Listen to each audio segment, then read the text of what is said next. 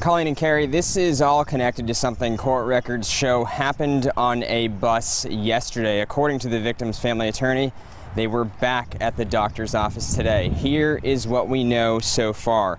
According to court documents, video from the bus shows what happened. We have requested the video from the district, but it has not been shared with us.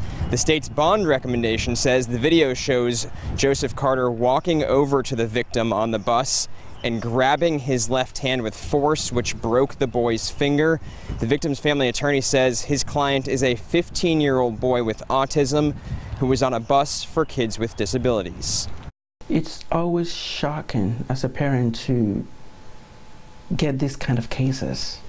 And it's sad because as a parent, you can't imagine your child being defensive of being assaulted or abused by people who are supposed to care for them. I reached out to Carter's attorney. He sent me this statement saying, "My client is not guilty of this charge and we intend to fight vigorously to clear his good name. Mr. Carter looks forward to the opportunity to present his case in court and is confident in his innocence."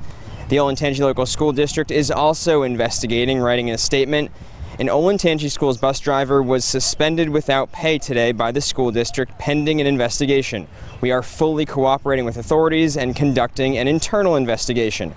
As always, the safety of our children we serve is our highest priority.